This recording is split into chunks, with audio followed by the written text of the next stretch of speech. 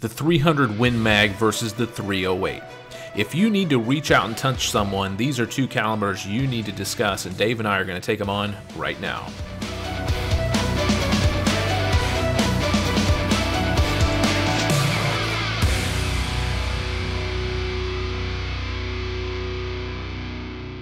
Hello, friends and lovers. This is Dave Trillo, and you're listening to the Ammunition Guide podcast brought to you by none other than ammodotcom.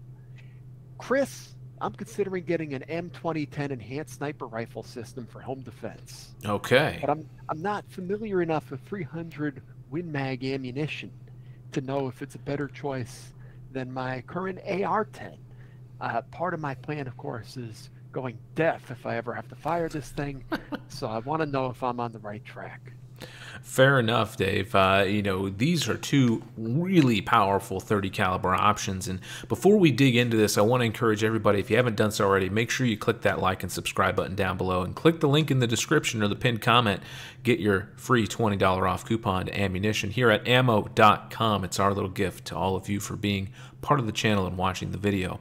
But yeah, these are some heavy hitting 30 calibers that can really reach out and touch somebody. And you know, you kind of already hinted on the fact that the military is starting to use more and more 300 Win Mag than they used to in the beginning, and it really speaks. Puff and glue, or is that the round that Chris Kyle famously used? It is. That was his round of choice, and there's some good reason for that. I mean, the 300 Win Mag has some real advantages over the 308 in terms of, you know, trajectory and kinetic energy and just effective range. You know I love to talk about the dwell it load, as we're referring it to here, you know, but even the 300 Win Mag even outclasses the 308 at distance with about 12 by about you know, max effective range about 1,200 yards. That's pretty substantial.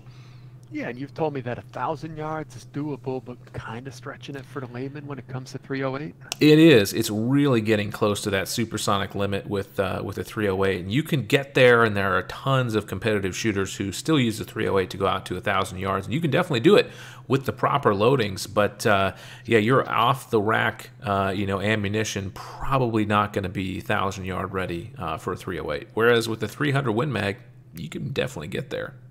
Yeah, I know it dominates competitions. Consistently wins gold at those. And, I mean, gosh, I know even 1,400 yards is pretty reasonable for the 300 Win Mag to stay supersonic under. That's crazy.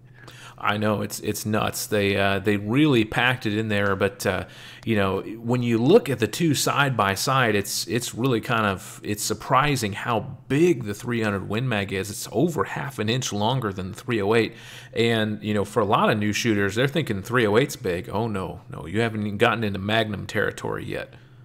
It's a beast, I know. It was developed from African Big 5 game cartridges, right? Isn't it related to the 375 H&H Mag, which is another real troggle humper? Yeah, that is correct. That is the parent case for, you know, a lot of Winchester's belted Magnum cartridges that came out all around the same time. And I want to check my notes here because I don't want to get slayed in the comments. Yes, it was the 264 Winchester Magnum, the 338 Winchester Magnum, and the 458 Winchester Magnum all came out right before the 60s.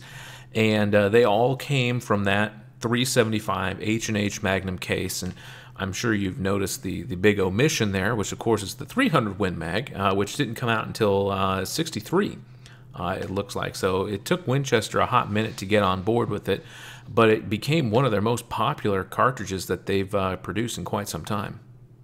I understand this one can just topple anything that goes by four legs in America, bull moose included. I know it's not considered the greatest for grizz, but you can't tell that to the people who use it to hunt for grizzly. Oh, absolutely. I mean, you definitely have the power to take down all of your, like you mentioned, moose, caribou, elk, deer is going to be no problem. You know, yeah, grizzly, it's doable. You've definitely got the power to do it. I personally would want something a little bit bigger, but that's just me and my fear of getting eaten by a grizzly talking. And you know, the 300 Win Mag can definitely do it. And I've also heard it's fairly popular with alpine hunters as well. Those who are you know, looking to go after mountain goats and things like that. They really love that flat trajectory that the 300 Win Mag offers. Yeah, to be sure, those are medium-sized critters, but you're not getting anywhere near them because they want nothing to do with you. Oh, But yeah. they give you that range, and crosswinds can't ruin your day quite as much. So pretty much anything. Would you? I know your theory on overkill is underrated, right? Exactly. But 300 Win Mag, is it a dumb thing to use for whitetail?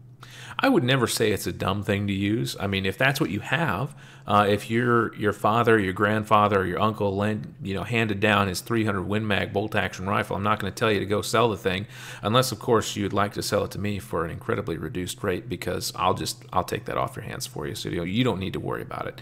But no, I wouldn't say that it's stupid to use for whitetail. But is it more than what you need? It kind of is.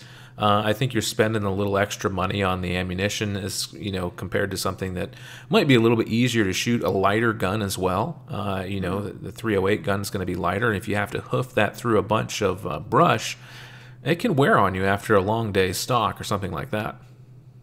Yeah, true. Pounds are ounces weigh pounds, as they Yeah. say. Yeah, absolutely. Would he crush a lot of venison? Because I know that's a pretty big consideration. Is how much meat you got to part with in exchange for a more powerful round. I don't think it's going to cause a ridiculous amount of damage, like, say, you're hunting with the 50 BMG or something like that. We're not going to explode the deer.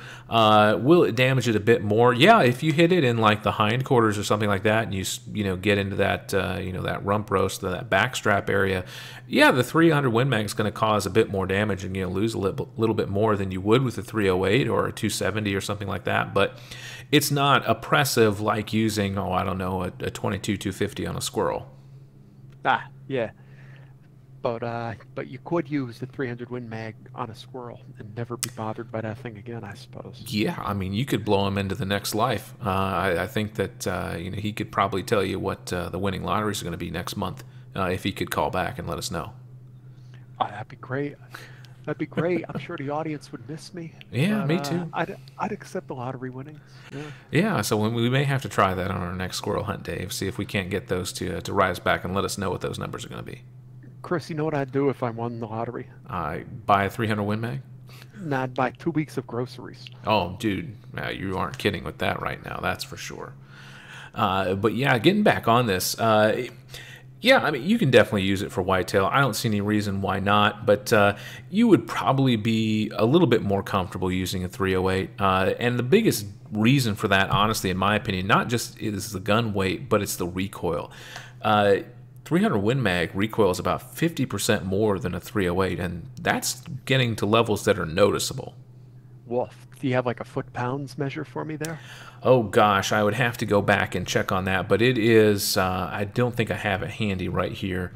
I would have to go and look. Well, I consulted my notes, Dave, and it looks like the 300 Win Mag is going to be slapping your shoulder right around 28 to 30 foot-pounds of, free recoil, and that's not nothing. And, when I've had times before. That is huge. It is. The British textbook of arms says about 15 pounds is a threshold that becomes uncomfortable. So you're talking around it doubles that? Yeah. I don't want to spend, I'm not going to dump 1,000 rounds like I would with an AR. Oh, definitely.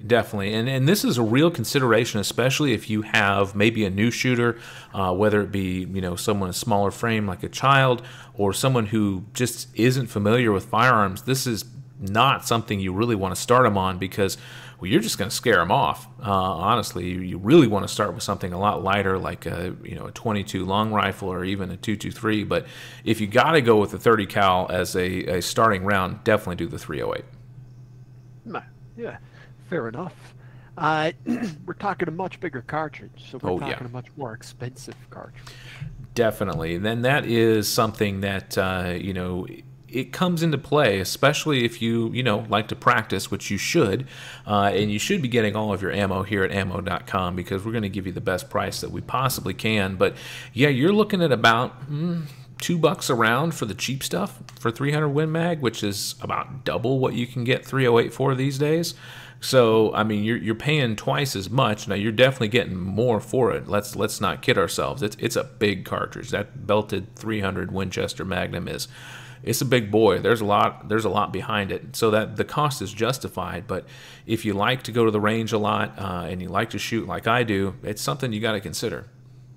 You know, the U.S. military is using 300 Win Mag, but I don't recall seeing any Lake City quiet pills for sale. Some surplus.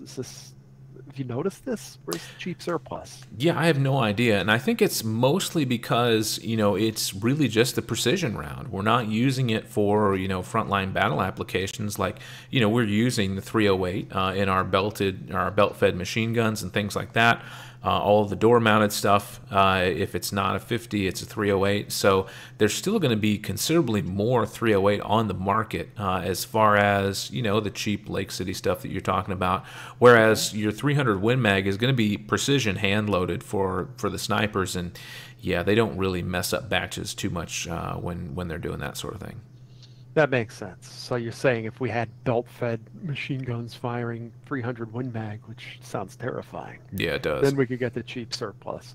And yet, most of the ammo I see for sale is kind of premium long distance or long distance hunting related stuff, not really like cheap ball FMJ Serbian made range loads.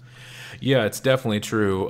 You can find some deals. Honestly, if you're buying in bulk, especially that's one way to get your cost per round down if you're buying factory ammunition. But you really don't see that cheap. Like I'm gonna slap it in my FAL and blast off a mag full of 20. Or your AR-10, as you referenced early on, we're not going to just blast through 20 rounds of 300 Win Mag. One, it's going to leave a bruise on your shoulder probably, but two, it's like you mentioned, it's all about the precision, the application. I think is really what it is. And the 300 Win Mag has really found its home in precision rifle shooting and hunting. You had mentioned the heft of a 300 Win Mag rifle. Oh yeah. Are we talking long action only with this round? Yes, if memory serves, it is a long action as opposed to a short action like you would have with the 308. So that definitely adds a little bit of heft to the rifle. Now, that can be beneficial, especially with 50% more recoil, but you're not going to get 50% more rifle weight, so you're still going to feel it, with that 300 Win Mag. But, carrying around, say, an 8 to 9 pound rifle is going to be a lot more after a long day than a 7 pound 308. And that's kind of really the big difference in the two rifle designs is that that weight will soak up some of the recoil, but not all of it. So it is one of those things. It's a bigger cartridge. It's longer. It requires that long action that the 308 doesn't. And the 308 was designed for that short action, just for that purpose. You touched on this earlier, but you said that the 300 Win Mag, it basically offers about 50% more effective range than the 308, roughly, depending on the ammo and the skill of the shooter and the rifle, of course. But definitely. Let's say I'm kind of suspend your disbelief for a second. Let's say I'm not an elite sniper who's fired tens of thousands of rounds at a range. Am I ever going to be able to make effective use of the 300 Win Mag's much farther effective range, or am I just kind of kidding myself investing in a rifle that I may not necessarily reap the full benefits from? It's funny you mentioned that because when I was starting here at ammodotcom, I was in a Facebook group and a guy was telling me, it's like, oh yeah, I need that 300 Win Mag to shoot 1,000 yards. And I just asked him straight up, I'm like, have you ever practiced shooting at 1,000 yards? He's like, no, but I'm going to need it when I go goat hunting. I'm like, okay. I have to kind of agree with you on that assessment there, Dave, to be honest with you. Unless you have the ability to practice at that distance, there's so much that goes into it, shooting that far out. And yes, the 300 Win Mag does help you out a little bit because it has that flatter trajectory, but don't kid yourself, it's not a laser beam, all right? This isn't Star Wars as much as I would like it to be, but if we learned anything from stormtroopers, even lasers aren't necessarily accurate. But you kind of are getting a lot more rifle than most people, would essentially need. Now, that being said, if you want a 300 Win Mag, or maybe you're going to go moose hunting and you need that power, then, by all means go for it. But if you're just looking for a deer rifle, maybe something to do some whitetail, maybe even some mule deer, the 308 is going to be more than enough for what you need. But again, if it's something that trips your trigger that you really like and you just want to feel that power and just knowing that you have it, I'm never going to tell somebody not to do it, because that's the beauty of the Second Amendment. You have choice, you have options, and you don't have to just get a 308 because Chris said it's the better choice for deer. If you want that 300 Win Mag, you go for it. But oh yeah. Folks, if you want someone to discourage you from buying a rifle, you are on the wrong podcast. That's for sure. That is for sure. And even if I'm an adult who can't effectively utilize the 300 Win Mag's insane range, maybe I could benefit from its slightly flatter trajectory and commanding downrange energy at the ranges I'm comfortable shooting over. I mean, definitely. It will definitely get you there and have more stopping power, more kinetic energy than a 308 would. I'm sorry, I said the dirty two-letter word there. Yeah, I mean, it will definitely help you keep those shots on target as long as you practice and you get used to the recoil. I think that's the one thing that a lot of shooters aren't ready for, is how powerful it smacks you around. So you're going to want to practice your form. You're going to want to have plenty of practice time at the range before you get out there into the field, especially under less than ideal shooting conditions. Fair enough. So you said this is Winchester's later adaptation of the 375 H&H. I know we're comparing it to the 308 because we compare everything to the 308. Absolutely. Tune in next week when we pair Korean food to the 308. But why not a 338 Win Mag? How does narrowing the bullet, how was that the thing that made this round catch on where the 338 Win Mag didn't? Again, I mean, you're going to have even more recoil with the 338, and I think a lot of it comes down to just that love for 30 caliber. You know, we love our 30 calibers here in America and North America in general. We got our 30-06 Springfield, we got our 308s, and we got our 300 Win Mags. And it's just something that has that American flavor to it, in my opinion. It's just like, yeah, 30 caliber, it's a powerful round. And I think just at that point in the 60s, the 338 was not a really popular, loading. At that point, I think that people knew the 30 caliber, they knew the 30-06 because everybody's grandpa talked to them about how they used the 30-06 back in the war, and how they had their M1 Garand, and some people just wanted a little bit more power than that, but they didn't necessarily want to step it up to something even bigger. Now, I mean, a 338, we're talking, medium-sized African game. We can be using that on, and that's, now you want to talk about overkill.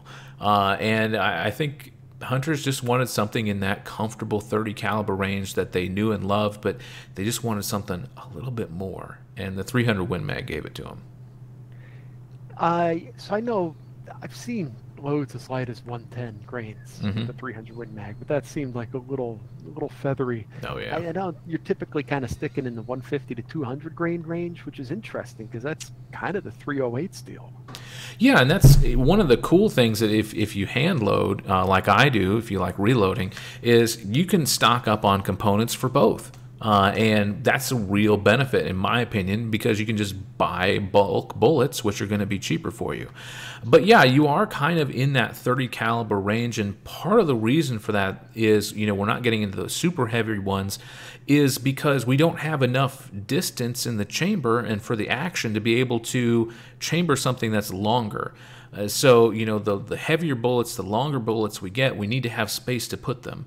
And if we're constrained by overall length, which we somewhat are with the 300 Win Mag in just that standard long action, then it gets more tricky. You got to seat the bullet in deeper, and that makes more pressure, which means you have to put less powder in it. And I'm sure you can see the snowball effect here, where loading heavier bullets doesn't necessarily give you anything extra. So somewhat limited by the action here. I have heard that there are some 300 Win Mag actions that are actually loaded into a Magnum action where you can load those heavier bullets, but yeah, for the most part, your most popular rounds for 300 Win Mag are going to be in that that 150 to 200, maybe 220 range. So truly interchangeable bullets. If you can go in a 308, you can go in a 300 Win Mag. Absolutely, 100% the same. It's a nice little bonus. I mean, you were telling me you would never want to put a 308 bullet into a 7.62-39. Oh yes, yeah. That the old Russian method for measuring their bullet diameter is always fun to discuss, and I've talked about that in a couple articles that you can read on our website on ammodotcom. Make sure you check those out when you get a chance. But yeah, sadly, the 7.62 by 39 is not what we would call it a true 30 caliber, like we would with a 308 or a 300 Win Mag. Now, me and Chris, you and me, I should say, because I'm addressing you and not the audience when I say this, we got really, really traumatized during 2020 because so many cartridges just vanished. Mm-hmm. And to that point, it seems like the 300 Win Mag is here to stay. Oh, yeah. Not a flash pan, not a trend. And it's not as good as a lot of more modern cartridges, like the 300 RUM. Oh yeah, I know, beats it performance-wise, but it's less popular because the 300 Win Mag is well established tradition nearly now. So you'd be safe to buy this without worrying about whether ammo's just going to fall off the map in a few years. Oh, absolutely. I think that's one thing that is always important if you're considering a new caliber is, whether it's going to be one of those boutique cartridges that just kind of comes and goes and you have a heck of a time finding ammo for it. No, the 300 Win Mag is not going anywhere. It's, like you said, it's an American tradition at this point. And it holds that market share, and it's not going to let it go anytime soon, even if the military is looking at, rounds like the 6.5 Creedmoor and things like that. There's still going to be a lot of demand for that 300 Winchester Magnum, and you are completely safe. If you want to pick up a rifle chambered in that, you are not going to run out of ammo anytime soon. That's the veteran's edge when it comes to ammo. Once veterans are familiar with it, they're going to want it, which means there's going to be a supply-demand situation. So, I just like knowing that before I buy a rifle. I don't want another 30 Thompson Center serving as a hat rack. Oh, yeah. Yeah, there are a lot of cartridges that just didn't quite make it. And, you talked about the 300 or the 30 RUM, the Remington Ultra Magnum. The other thing to consider that most shooters won't have to worry about is barrel life. If you're really concerned about barrel life and you are a high volume shooter, 308 is going to be the better choice. It's not what we would refer to as a barrel burner.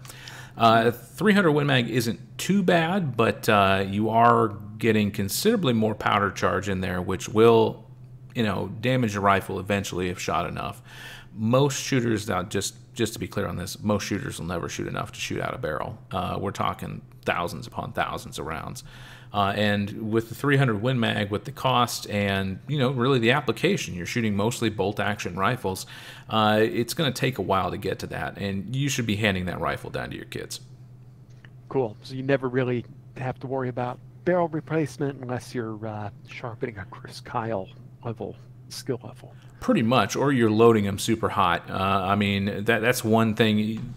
When you're reloading like I do, they always give you a powder charge range. So as long as you're not loading at max charge, these compressed loads and things like that really heat up that barrel, then you don't have anything to worry about.